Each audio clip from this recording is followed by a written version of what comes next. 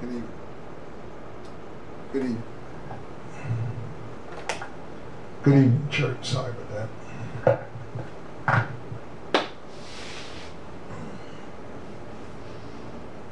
You know, it's a Tuesday of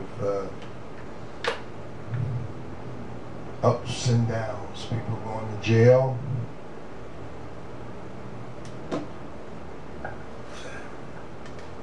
People out here shooting for no reason.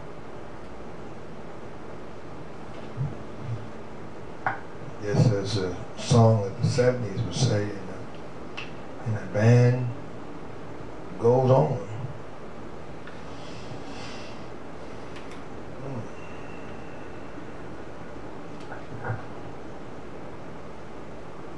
Humility gives wings to prayer, church. Be completely humble and gentle. Be patient. Bear with one another in love. Ephesians chapter 4, verse 2. Humility does not have its eyes on self, but rather on God and others. God puts a great price on humility of heart. That which brings the praying soul near to God is humility of heart. That which gives wings to prayer is a humble mind. Pride, self-esteem, and self-praise eventually shut the door of prayer. Approach God with humility and meekness. Do not be puffed up with self-importance or overestimate your virtue and good works. It is better to be clothed with humility than with an expensive garment. Father God, you put a great price on humility. Please give me a humble and gentle heart, so that my soul may draw near, may draw even closer to you. In Jesus' name, let the church say amen. Church,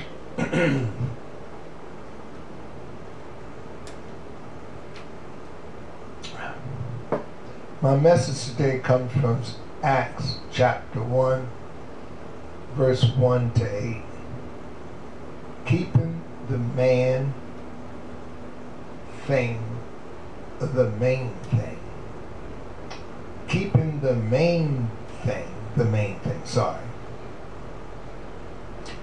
This text records our Lord's last meeting with his disciples while he was here on earth. He is preparing to ascend back into heaven to sit down at the right hand of God. Before he leaves, he commands and commissions his men to reach the world with his message. He reminds them of what should be the central focus of their ministry. He reminds them that they are to keep the main thing. He had to overcome a distraction. The disciples want to talk about future things. Jesus is trying to conduct the world's first mission conference, and they want to turn into a prophecy conference. They want to know if the time has come for Jesus to be established here, his kingdom here on earth. He tells them that the times and seasons are not their concern. Their responsibility was to be faithful to him and work while they wait. Nothing has changed. Our duty is not to get caught up in future events or even other theological disputes and that distract us from the main thing. We need to be careful, church, that we do not allow Satan to distract us from our very purpose in being left in this world. Our duty is to be busy working for the Lord while we wait for him to return. Verse 8 tells us what our duty is. Jesus here commands his disciples, living in all time periods, to be his witness to the world of gospel and of heaven and of his saving grace. Many believers disagree about how salvation takes place, but that does not change the gospel. People should be able to disagree about the methods while embracing the same message. Every believer is commissioned, commanded, and constructed to share the gospel with a lost world. We are his ambassadors in this world. Let me share some of the qualities shared by our gospel witness. This text reminds us of exactly what we are to be doing as we move through this world. This passage teaches us about the main thing that the church is to be doing. I want to examine this passage and preach for a moment on keeping the main thing the main thing. Why do I say this is the main thing? I say it because here is Jesus Christ, crucified and resurrected from the dead, and about to ascend from heaven. He could have taken or talked about anything in the world, but his last words were a command and a commission to share the gospel church. It is, if it was that important to him, it should be equally important to us. The church needs to learn, the church needs to learn this lesson about keeping the main thing the main thing. Church, we must have the right message. Jesus tells his men that they are to be witness unto me. Jesus is to be the sole focus of their message. That has not changed. We are to tell the world about him. We are not to talk about us, our lives, our beliefs, our denominations, our church, or our favorite preacher. None of those things have saving power. His message does. We are to tell the world about Jesus.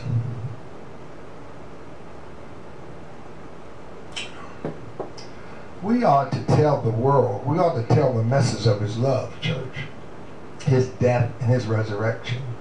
We are to share the message of the gospel. We are to tell the world that Jesus will save anyone who comes to him by faith. We are not sent to try and impress the world with our gospel theology. Many people know the theology of the theories of theology, but they do not know Jesus. Many, church, know all about the glories of heaven, but they are headed to hell, like that blind man in John 9. All I know is, once I was blind, but now I see. And Jesus is the reason. That is the message we are to share with the world. Our only message is to point people to Jesus. He is the only hope the world has for salvation. As someone said, we are all we are is one big beggar telling another beggar where to find bread. Jesus is the bread of life, church. He is the solution to the spiritual hunger of the world. I need to share with others what others share with me. We must have the right message. We must have the right methods. The word witness translates the Greek word methods. It refers to those who bear witness to the truth. It came to be used of those who bore the ultimate witness to the truth, of those who laid down their lives for the truth. Thus we get the word martyr from this word. The issue is not methods and legends, but facts and truth. Jesus is calling his people to tell others the truth about him. The word witness was used in biblical times like it is used today. It speaks of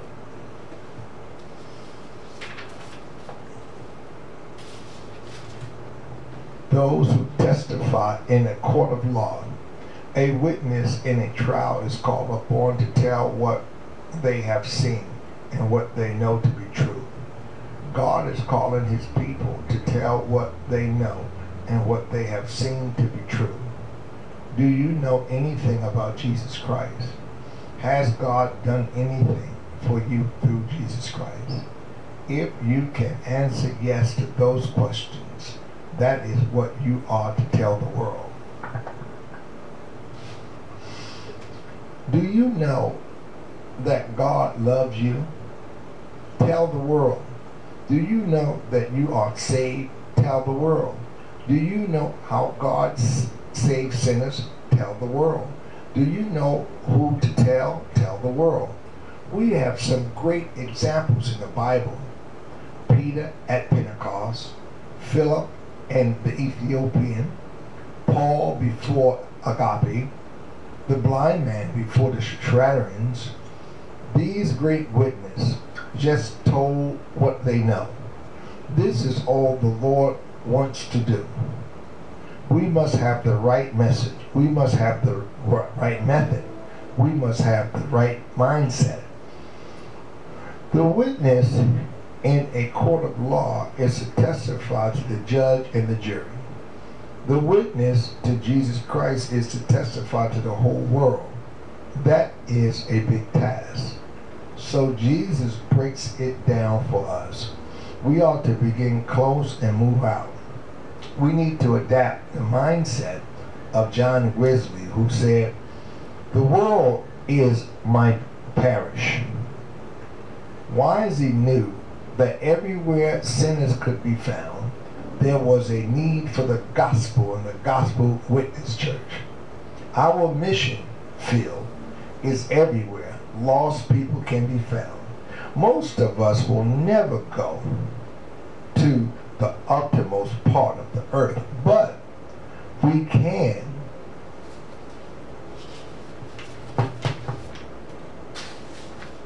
serve in our Jerusalem.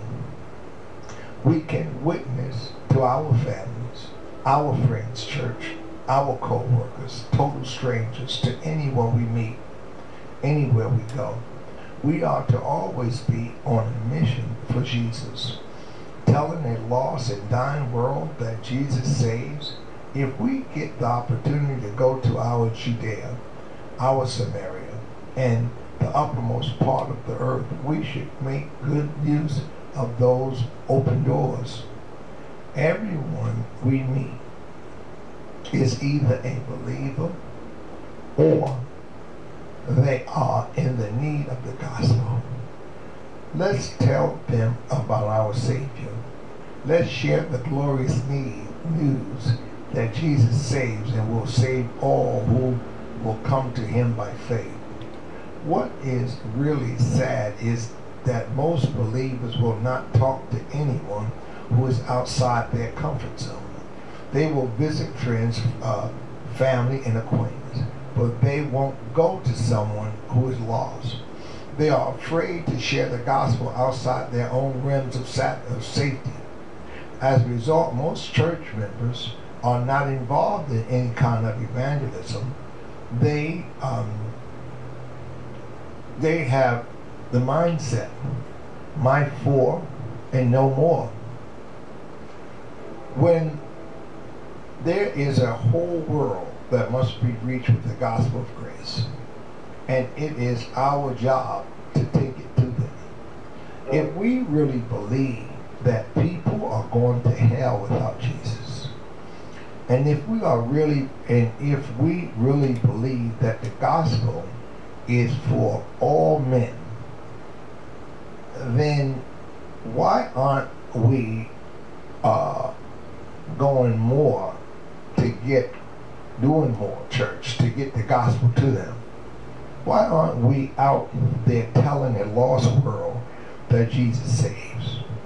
Could it be that we really don't believe anything we claim to believe? Could it be that we are saved and satisfied? Could it be that we have forgotten to keep the main thing the main thing? We are preaching on the radio and the internet every day. We are on TV every Sunday. A small handful of our people are involved in outreach through care ministry. These things are good, but they do not take away our individual responsibility to share the gospel with the world, church. We must have the right message. We must have the right method. We must have the right mindset, church. We must have the right muscles. In our message is to have any power. If our message is to have any power, church, if our message are to be successful, and if our mindset is to ever be what it ought to be, we are going to need help from outside ourselves. Jesus tells us in this verse that our help comes from the Holy Ghost.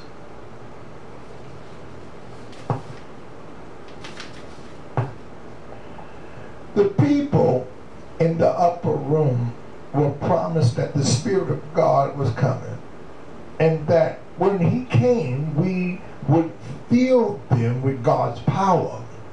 When that power came on the day of Pentecost, those testified disciples who had been hiding from the Jews in fear become bold preachers of the gospel of Jesus Christ. And when they preached the gospel, 3,000 souls are saved. What made the difference? If it wasn't their eloquence, it wasn't their orator, it wasn't their delivery, what made the difference was the power of God on their lives. Where did that power come from, church? It came from the fact that they were saved and indwelled by the Holy Spirit. It came from the fact, church, that they were prayed up and clean before God. It came from the fact that they were united in love, heart, and purpose. That same power, church, is available to you today. If we are going to have the power of God on our witness, our words and our works, we are going to have to get our lives in the kind of shape the Lord can bless and use. We are going to have to get like the earthly church, the early church. When we do, we will see the Lord pour out our power on our witness to the world. Until we do, we will spin our wheels and accomplish nothing for our glory. We desperately need God's power on our lives and on our church. We will never enjoy the unaction and power until our hearts are right with one another and with God and with Him. If, church, if you have a problem with a brother or sister in Christ, church, and you have not dealt with that issue biblically, that is a hindrance to the power of God being manifest in our life. If you have some secret sin built up, buried in your life, it is a hindrance to the power of God being manifest in you. We need to stop looking at others and deal with our own hearts. When we do, and when we get where we would have used to be, when we used to be, we can and will enjoy His power on our earth, on our witness. In conclusion, church, how important is it being to witness to you? What are you willing to change in your life so that you can be more attentive, effective as a witness? What are you willing to do to deal with so that the power of God may rest upon you? What price are you willing to pay for the touch of God on your life? How long has it been since you told someone else about Jesus? Let me remind you that every one of us will give an account of our witness to Jesus, to Jesus come someday. The hour, church, is late, and the time to tell the world is now. John 9, verse 4. Church, we have been distracted from our mission. I think we all share some responsibility in this, church. This is the hour to recapture our mission. This is the moment when the main thing needs to become the main thing once again.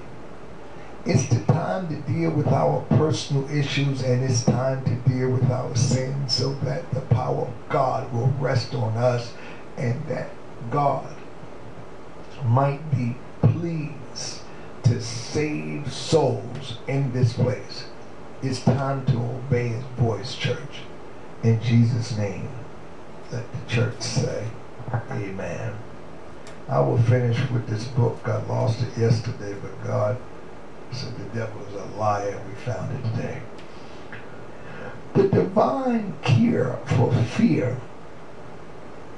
Do not be anxious about anything, but in everything be prayer and petitions. With thanksgiving, present your request to God. Philippians chapter 4, verse 6. This scripture verses describe the divine cure for all fear, anxiety, and worry. All those things are closely related to doubt and unbelief.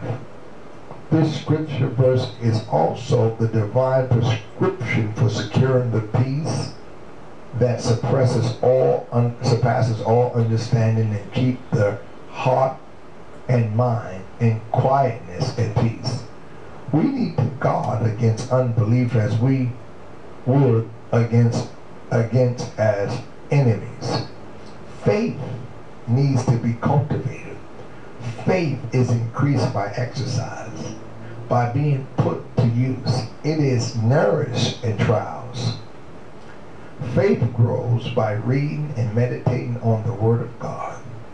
Most of all, faith thrives in an atmosphere of prayer.